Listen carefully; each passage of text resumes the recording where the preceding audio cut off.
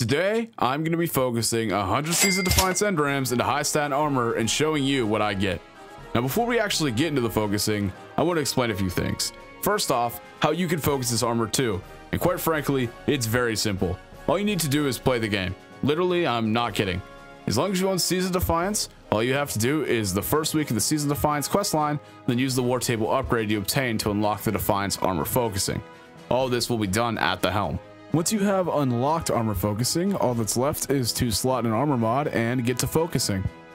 Alrighty, so I've got my character all cleaned out, no more armor.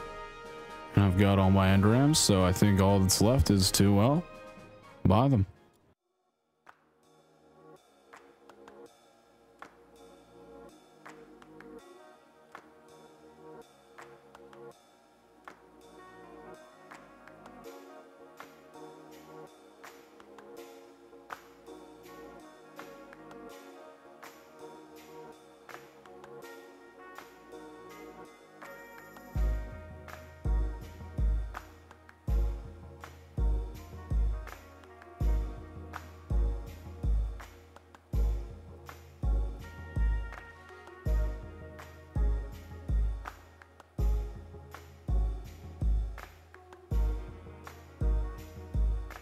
So, how did I do? Well, I think I did pretty good with the average armor piece dropping with about 62.7 base stats, the highest armor piece being base 67 and the lowest being base 55.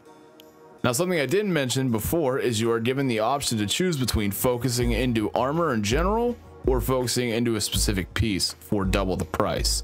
So I was very interested to see how evenly the armor would be distributed, and if it would really be worth focusing into one specific armor piece for such a steep increase. And the results are as expected, with me getting 30 helmets, 20 arms, 24 chests, and 26 legs. While I did get more helmets than everything else, I think it's a small enough margin to just say it's bad luck. So in conclusion, I definitely recommend focusing your Defiant engrams and armor if you don't already have a triple 100 set. And beyond that, I would even recommend focusing into a specific armor piece if you just have one piece holding you back, even though you will be getting half the bang for your buck. Otherwise, thanks for watching. Rove's video next week, so subscribe for that. And I'm going to spend the next week cleaning all this armor out of my vault. Enjoy.